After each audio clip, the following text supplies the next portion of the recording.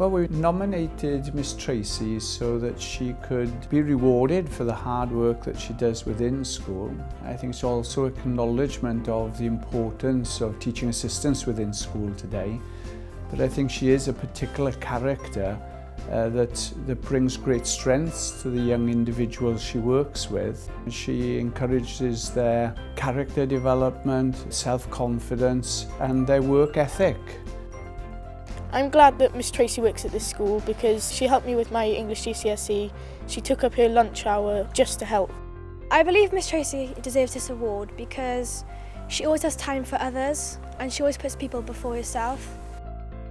I think it's important that when you go into a classroom, that you go in with a smile on your face. Be enthusiastic so that it'll rub off on them, so they'll have that enthusiasm in their everyday learning within the classroom and not feel that there are things that they can't access because they can.